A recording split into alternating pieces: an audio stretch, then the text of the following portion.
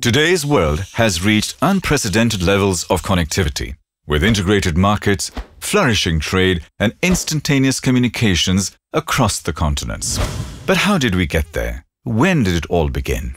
Before stock exchanges, trade agreements, long-distance air travel, and mobile phones, there was the Silk Road. More than 2,000 years ago, Han Dynasty China, the Indus civilization of South Asia, the kingdoms of Persia and Mesopotamia, and the empires of the Mediterranean all began to explore and communicate, trade and learn across the vast distances that separated them. And they did so not just across one Silk Road, but several overland routes across Eurasia, as well as maritime routes across the Indian Ocean. And they traded not just silk, but a magnificent array of resources and riches. So many goods flowed east to west and west to east. Silk, porcelain, tea, jade, silver and copper from China, perfumes and gems from Southeast Asia, pepper, teak and textiles from India, spices, gold, incense and shells from Arabia, furs and swords, olives and wine from Europe, and ivory and rice, timber and iron from Africa. The Silk Road truly enabled a marketplace across civilizations, fulfilling the oldest principle of economics, supply and demand. Great explorers came forth from all cultures. In the 13th and 14th centuries, Venetian trader Marco Polo and Arab scholar Ibn Battuta made lengthy voyages as far as China, providing inspiring chronicles of the rich diversity of life across the breadth of the Silk Road. In the reverse direction, fabled Chinese admiral Zheng He sailed his treasure fleet as far as Ceylon and East Africa. And there were many thousands more merchants whose journeys together shaped the lives of people from Africa to Asia. Each link in the geographic chain brought profits and goods sold onward until their final destination. Each new cart tugged across the land and ships sailed across the seas, created jobs for farmers, weavers, and artisans. The caravans of the Silk Road became centers of safety. Oases became settlements. Settlements became towns. Towns became cities.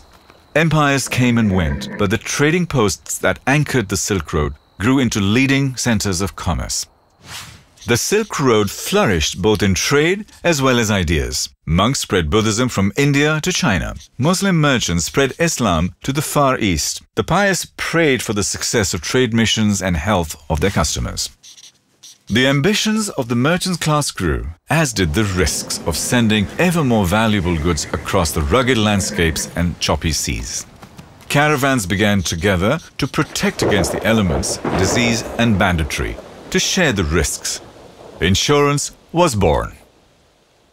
The interdependence along the Silk Road fostered increasingly formal mechanisms of mutual support such as banking and credit.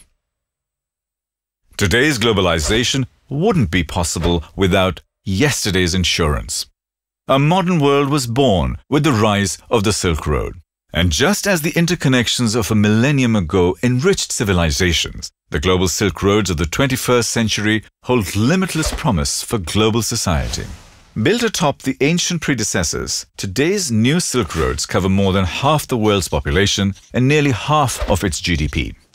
Whereas a generation ago most of the world's shipping traversed the Atlantic Ocean, today 75% of global shipping crosses the Indian Ocean. This greater Indian Ocean region now accounts for almost all the annual growth in world trade. The Suez Canal is expanding, ports are dredging deeper, and airports creating new connections among the 36 largest megacities on Earth. The great cities anchoring global commerce today form a lattice of progressive trading centers linking the Mediterranean Sea, East Africa, Southwest Asia, South Asia, Southeast Asia, and the Far East.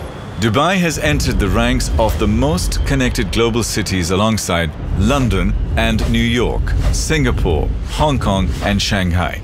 These 21st century Silk Roads hold the promise to elevate economies worth millions into engines of growth worth billions, and countries generating billions into regional powerhouses valued at trillions. A new supercycle of trade growth lies ahead for industries firing in and across these major population centers such as petrochemicals, agriculture, construction, automobiles and retail. And a new investment wave will accelerate these essential connections between supply and demand. 2015 witnessed the creation of the Asian Infrastructure Investment Bank, AIIB, which will be the largest coordinated infrastructure investment program in world history. Its ambition is to replace the old Silk Road's pathways with iron tracks for high-speed railways. More than $1 trillion per year is being committed for essential upgrades to these new trade corridors linking East and West. The new Silk Roads have much in common with those of centuries past. They remind us, first and foremost, that we will not grow alone, but rather together. And more than ever, we need the Silk Road spirit of openness and inclusiveness, cooperation and reciprocity, mutual learning and shared benefit. Underneath it all, we need insurance and reinsurance as the hidden hand of trade. For the ultimate currency of the Silk Road is trust.